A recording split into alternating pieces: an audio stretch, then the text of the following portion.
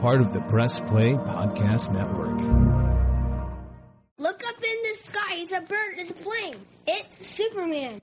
This is Jason J. Lewis, the voice of Superman on Justice League Action. This is Mark Wade, writer of Superman Birthright, and you're listening to the Krypton Report.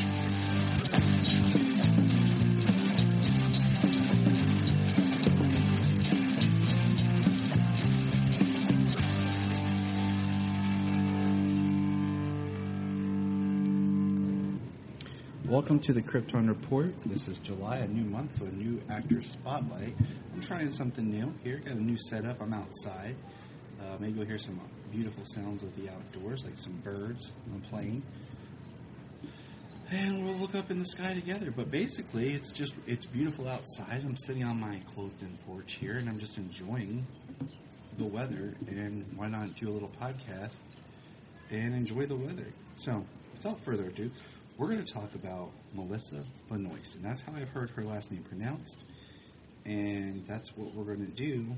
And she played Supergirl from 2015 to 2021, and it seems so long ago, yet not so long ago, that Supergirl ended.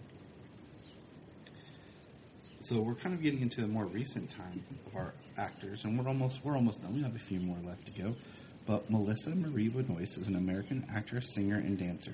She was born in Littleton, Colorado, the daughter of Julie and Jim Benoist, a physician. Her parental grandfather was French descent. The rest of her ancestry is German, English, and Scottish. She started dance classes at the age of 3. When she was 4 years old, her aunt put her in a church play she was directing. That's pretty awesome. I had not previously seen anything with Melissa or knew anything about her acting skills prior to Supergirl. And this is one of those things, like with several CW shows. I think Stephen Amell was one as well. Maybe Grant Gustin, but was the very first of 1,000 actors to audition for the title role of Supergirl. Just as Stephen Amell for Arrow and Grant for Flash. Was wearing an eye patch reportedly after suffering an eye injury when she first put on her Supergirl costume. It was later revealed by Melissa on Instagram that the injury was in fact caused by an incident of domestic abuse. As we know, her first husband appeared in season 1 as Supergirl, or in Supergirl, not as Supergirl, and then later she got a divorce and then ended up marrying Chris Wood, who played Mon-El on Supergirl. She became engaged to Chris on the 11th of February 2019, one day before my birthday. In 2015, it was announced that she married Glee co-star Blake Jenner, her first husband, and the couple separated in 2016 and divorced in 2017. So that's a whole relationship of marriage under 2 years. She started reading the New 52 Supergirl comic book title after landing the part, and both she and Helen Slater played Supergirl. Our brunettes turned blonde for the role.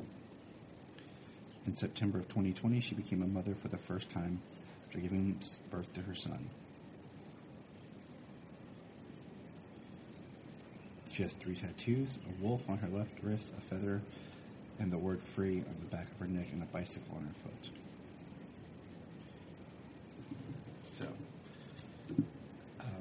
She was involved in the mental health awareness movement called I Don't Mind, which current partner Chris Wood, who played on with current partner Chris Wood.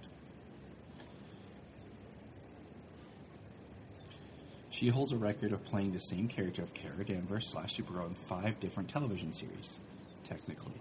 Arrow, The Flash, Supergirl, Legends of Tomorrow, and Batwoman. She made her directing debut in season 5 of Supergirl.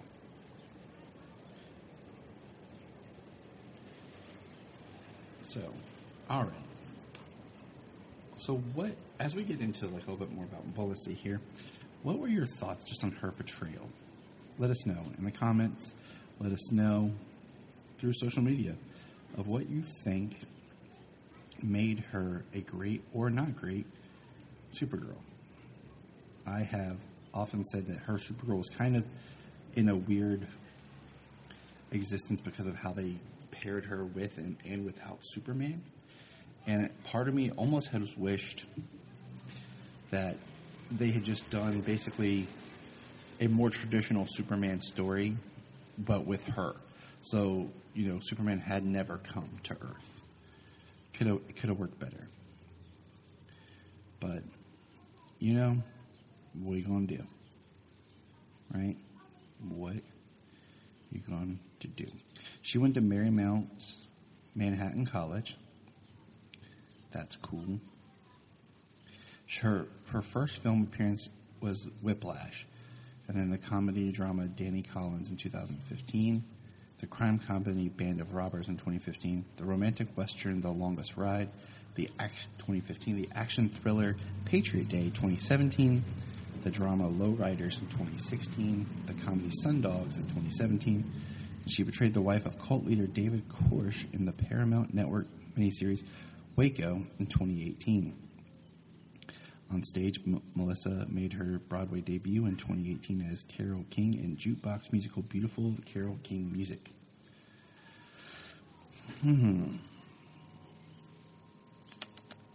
Interesting. She has two sisters, Jessica, a novelist, and Christine, an echologist science, and 5 half-siblings from her father's remarriage.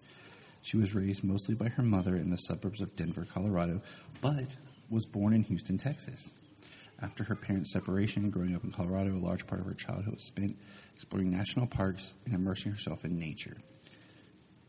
As a teenager, Benoist performed anonymously at Disneyland and various medleys of musical songs for 3 summers with the Academy of Theater and Arts, a musical theater school she was attending, located in Littleton. That's pretty cool. She performed locally in a number of theatrical productions, including A Month in the Country, Cinderella, A Chorus Line, and Bye Bye Birdie. She performed the play Evita with her cast members at the former Country Dinner House. In 2006, the Denver Post named Benoist one of Colorado's 5 can't-miss kids. She graduated from high school in 2007 and then moved to New York City to pursue a career in music theater. She was initially attending Marymount Manhattan College, which we discussed. Let's see. Her first film was Tennessee in 2008, along with singer Mariah Carey. Oh, I never did see that one, but I remember it on the shelf of Blockbuster. She made guest appearances on shows like Law & Order, Criminal Intent, Blue Bloods, Homeland, and The Good Wife. While attending college, she played Kelly in the 2011 Godspeed musicals, theatrical production of the unauthorized biography of Samantha Brown. In May of 2012, she auditioned for the musical comedy drama Glee, and which I never saw, which I thought about watching after learning that Grant Gustin had come from Glee and having not any background on Grant prior to The Flash. And then, of course, she would do Glee and some of the other things mentioned. She was in the Nicholas Sparks film adaptation, The Longest Ride, which I'm pretty sure I saw. All Nicholas Sparks movies are pretty much the same plot, but I don't remember, and I don't remember her. Interesting. In 2015 is when October, the superhero adventure series Supergirl debuted, with her as the lead. And in 2022, it was announced that Benoist and her production company, Three Kings Production, has renewed its overall deal with Warner Brothers Television Group, and that she will officially join HBO Max series The Girls on the Bus, inspired by a chapter in Amy Kaczynski's 2018 novel, Chasing Hillary, which was based on the author's time covering Hillary Clinton's 2016 presidential campaign as a political reporter. Wow. So Melissa has done some things. She is still coming up in her career. If you look at it, there's not a lot of background. I mean, she has a lot of theater work, which is always amazing. And she does appear on several soundtracks, including for Glee and the Supergirl Crisis on Earth X and the Flash musical episode duets. So that's a quick kind of rundown spotlight on Melissa and her part as Kara Danvers, not Kara Danvers. So let us know what you think. And remember, Hey, We're going to press pause and hear a few words from our other podcasts on Press Play Podcast Network. Hello, Brooks here with the Books with Brooks monthly book club podcast. Here's how Books with Brooks works. We read one book a month and then we talk about it. Classics like Stephen King's The Shining, debut novels like We Are the Brennans by Tracy Lang, and tons of other compelling, life-changing stories, one book and 1 month at a time. So come read along with us and then listen in. This is Dan Jurgens, and if you want to have a good time, keep listening to the Krypton Report. Look up in the sky. We just want to say, if you've enjoyed this podcast, please check out other podcasts on the Press Play Podcast Network. Remember to check out Krypton Report on all social media platforms. Go to linktree.com/Krypton Report. You find all of our information right there. And if you want to keep Krypton from exploding, join our $1 a month Patreon. That's right. For $1 a month, you'll get extra special content that you don't get on the main show, like movie commentaries and whatever else comes out of our mouths. So check it out, patreon.com/Krypton Report. If you are like Tyler and James and can't get enough super talk, check out these other podcasts.